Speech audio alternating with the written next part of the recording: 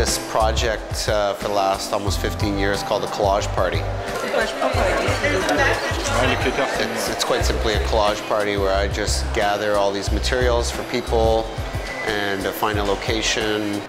I'm really proud of the piece because it sort of blurs all these lines between who is an artist and who's not an artist. All different kinds of people can engage and participate in it. Je pense que je vais bientôt avoir les doigts complètement collés et englués.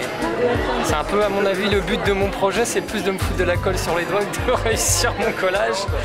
Enfin, c'est ce que je pense. Je l'ai pas encore fait, mais juste un petit truc pour l'instant. On a fait ça et ça. Je pense que la dernière fois que j'ai joué avec un glue stick, j'avais 5 ans. D'avoir plein de choses à disposition et puis de ne pas hésiter à couper des choses qui sont des beaux papiers, des choses comme ça. Chez moi, je les garde, mais j'ose pas les découper.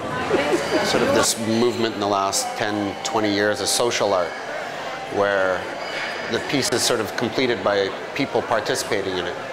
So I wanted to interpret that term, social sculpture, literally. So this is a social sculpture. It's for people to come together. So until the people come to it and participate with it, it isn't complete.